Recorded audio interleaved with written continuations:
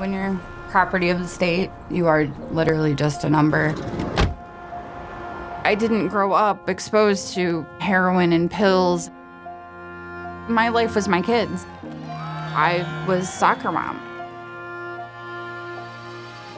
Remember I told you I was at college?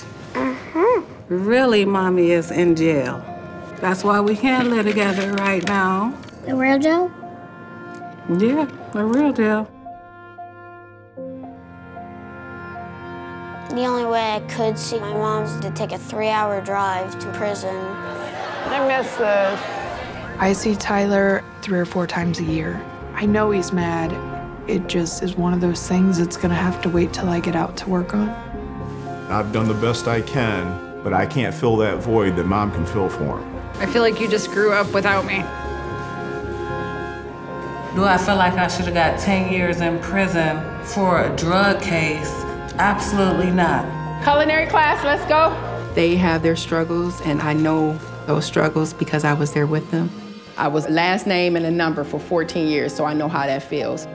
You have a felony on your record. You are not a felon, and you will not continue to be a felon. If you are not the person that should get a judicial release, I don't know who is. My son just wanted to know, why doesn't he want to let you out? You do good out there, okay? You're right behind me. Are you okay? Yeah, excited? okay, You I'm scared? so excited Nervous? right now. I can't believe I'm getting out of prison. She's coming home. She's coming home. Are you happy? Yeah. I feel bad for the disaster that I left him to deal with. Opioids is a lifelong battle. People can go 10 years and still relapse. My will's been busted and broken so many times, I don't know how it's gonna fare around people who aren't good for me. Nobody went to bed one night and woke up and said, I'm gonna be a junkie today. The system is designed to be punitive, but to me, it's about getting our lives restored. I love you. I love you, Mommy. This call is originating from an Ohio correctional facility and may be recorded and monitored.